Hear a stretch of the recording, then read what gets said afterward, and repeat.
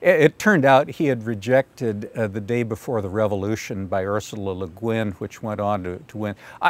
Believe me, Jacobson was a terrible editor.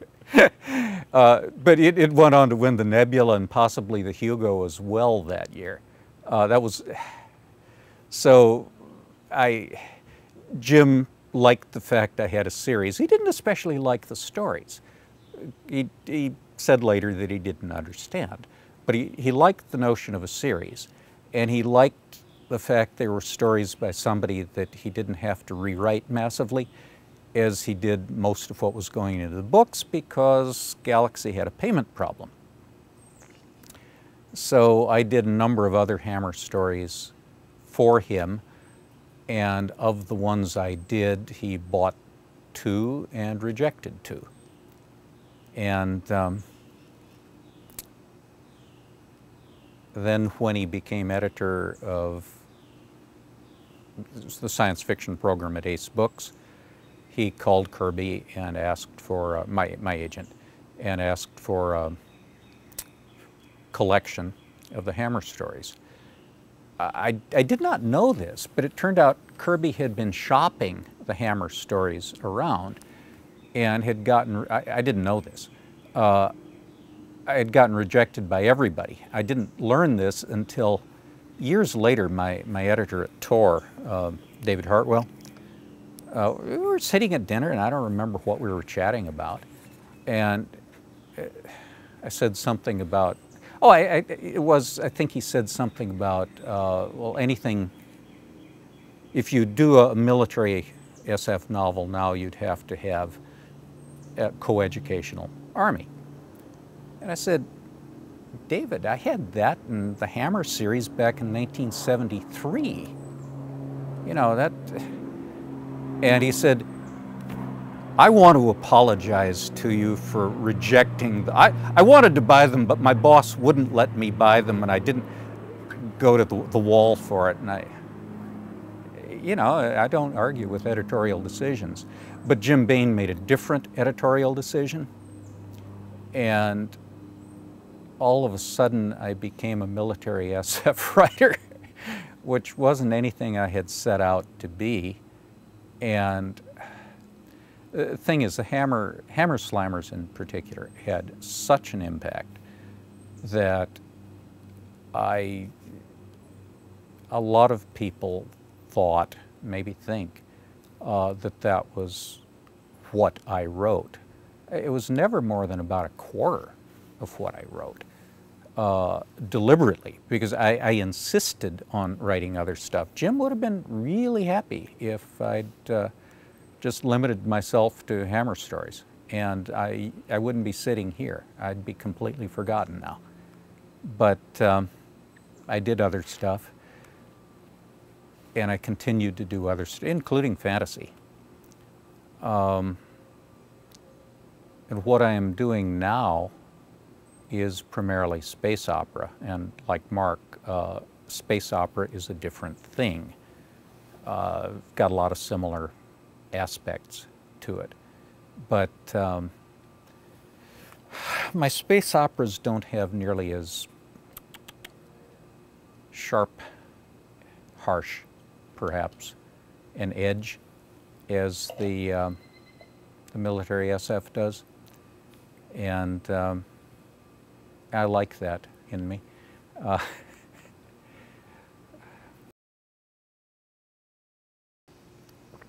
Yeah, Jim Bain always,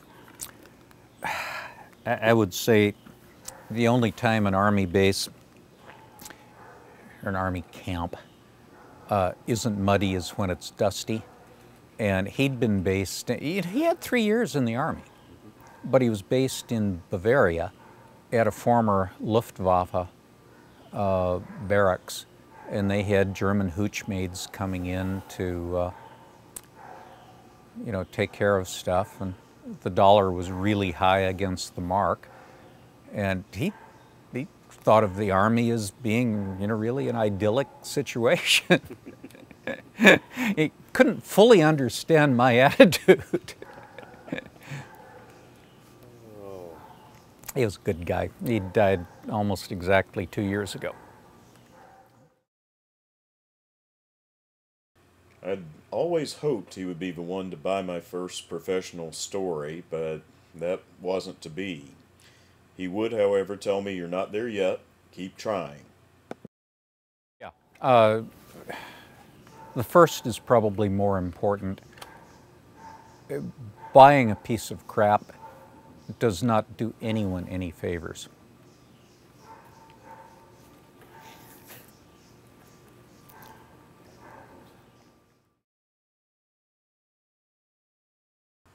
We're going to come back to Jim in just a minute, but you've given me a chance to ask about some of your other work, some of which I think will be of particular interest to a co-blogger.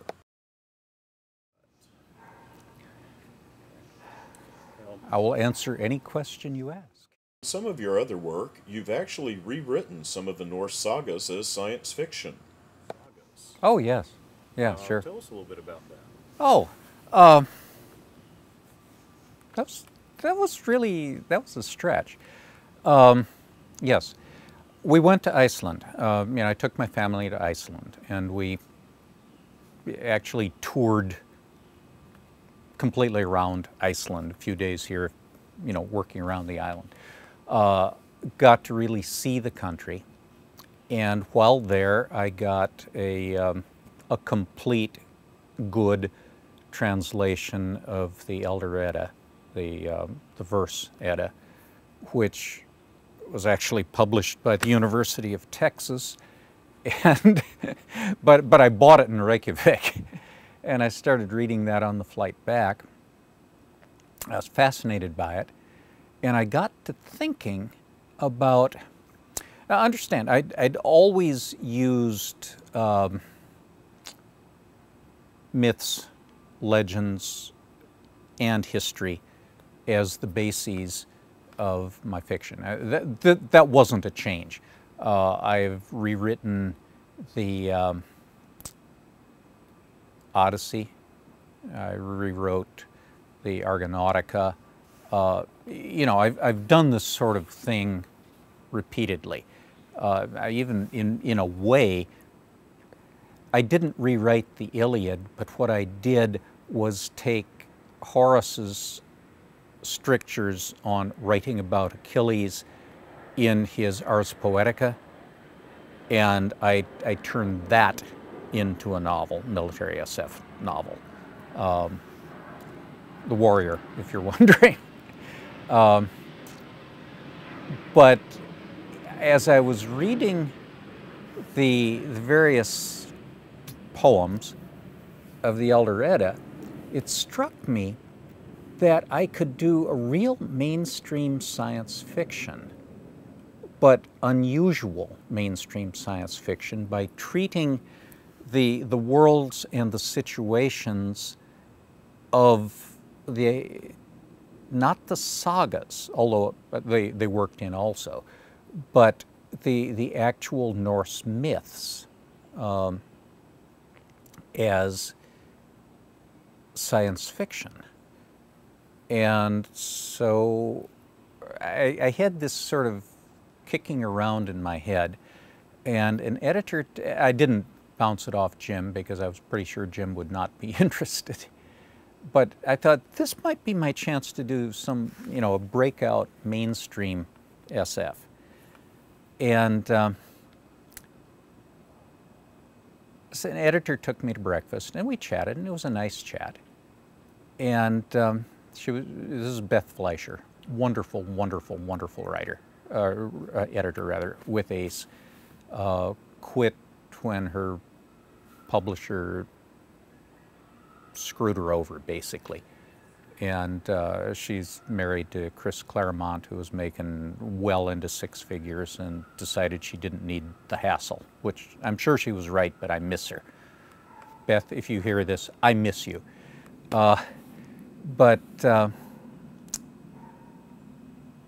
got up to go, and she said, well, if you ever have something you don't think is right for Jim Bain, and you'd like to see what a bigger house could do with it, come talk to me. I thought, I sat down, and I said, if you're serious about this, I've got this idea for turning the Norse myths into science fiction. I am thinking of it as a trilogy, but I want to say right now that I think this could be a big thing. I want $100,000 for it. And she said, let me get this straight. That's $100,000 for the trilogy, not $100,000 a book. I said, yeah, that's right. And she said, I'll see what I can do. That's all the discussion there was. And 2 days after I was back from the convention, she phoned and said, the publisher agreed to it. So then I had to write it.